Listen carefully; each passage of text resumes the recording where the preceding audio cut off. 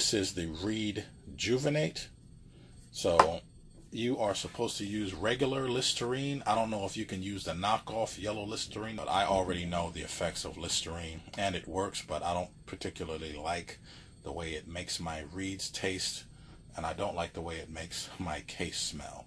I've used Listerine, I've used water, hydrogen peroxide, I've used vodka, beer, I've used white vinegar, and they are all effective to a certain degree, but in my opinion still nothing, and I mean nothing, compares to the effectiveness of hydrogen peroxide as far as keeping a reed sanitary. So let's open this thing up and then we'll see what we have. You can also get this in orange. So you open this up, you have this sponge here. You can adjust how soaked this sponge is with your Listerine. And on the inside you have these little white plates like this. You can use these if you're using this with soprano sax or clarinet reeds. If I can fit this just right, you can fit your clarinet reed in like this red part, and then you can fit another smaller reed over in this section right here. If you're using alto or tenor sax or bari sax reeds, then you're supposed to take this thing out. So let's take these out. And here you have a magnet. And then you have this thing here. A little Willy Wonka candy looking thing. And as you can see, this kind of slides in and around like this. Fits inside here. Put that in there like that.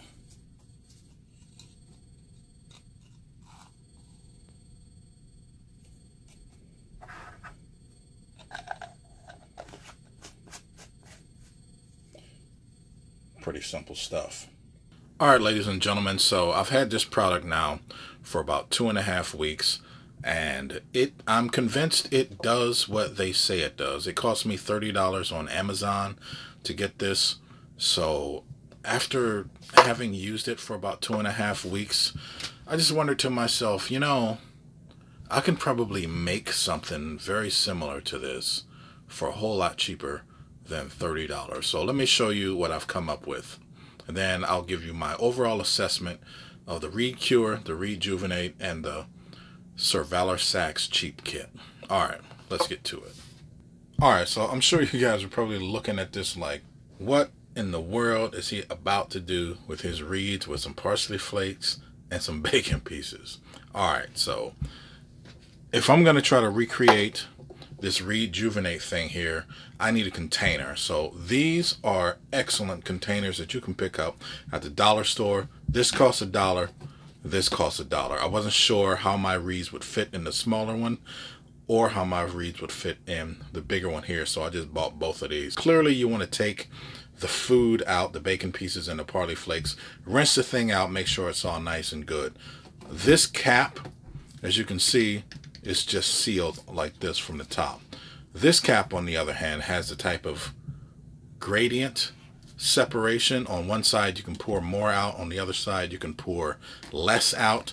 However, for me, I'm going to use this as a type of moisture system, where if I want more moisture to evaporate, I'll use the more open one and less on the other one. So we have our container here. This thing comes with a sponge, so I got myself a sponge at the dollar store. I'm just going to tear off a piece of this thing, or you don't really need a sponge at all. You can get yourself some cotton balls here. So over here I have this 3-pack travel bottles container thing here. I'm most concerned, I bought it for this one right here because it has a spray bottle. I'm going to actually fill this with hydrogen peroxide and then use this to spray down my reeds. It comes with a cap, and let's say I want to use this larger container here that I picked up at the dollar store. I pour all this other parsley stuff out or eat it and use it to actually season my food. Clean this thing, and now I have a container, and over here I have my spray bottles. So for $3 I can recreate what this Reedjuvinate is doing for me. Okay, ladies and gentlemen, so I opened up this parsley thing here. I cleaned that all out. And as you can see, I can clearly fit 3 reeds in here. Now, I have always stored my reeds because I play Van Dorns in the Van Dorn case thing that they come with. So you can very, very easily fit 3 reeds in there. You can actually get more. So I'm going to take some time and I'm going to use that for my reeds and see how that turns out and see if it's comparable to the Reedjuvinate and also the Reedcure. So it's been about a week since I started with this to try to see what kind of moisture I would get with my reeds and how that would turn out using this $4 kit that I came up with as a reed moisture preservation device. And I am overwhelmingly surprised as to how effective this has been. It's been so effective, ladies and gentlemen, that I actually oversaturated my reeds. I didn't realize it would be able to retain that much moisture for so long. So when I set this up, I completely soaked one cotton ball in Listerine, and I had another cotton ball with hydrogen peroxide. I put both of those in there. I had a little bit of moisture at the bottom that you could see, and then I poured that out. And then I put my 3 reeds in, and then I came back like 5 days later just to see what would happen. And the reeds were so wet that they actually warped around the thing that I put the reeds in. And there was a different level of moisture on the inside than there was on the outside because I like massively overdid it. So if you're going to do something like this, I would recommend that you actually start with the least amount of moisture just to see what kind of like humidity you can retain. Now I have a good system. I think I soaked this with about halfway with hydrogen peroxide. I lightly sprayed the inside of this. Before I actually put my reeds in here, I treated them with hydrogen peroxide. I just shook the excess moisture off, put them in, and then sealed it. And for the last couple of days, it's been extraordinarily good at retaining moisture. So just keep in mind that you can seriously overdo it. One of the things that I like about this more than I like about the Reedjuvinate is that if you fill this with water and you pour it out, water will actually leak.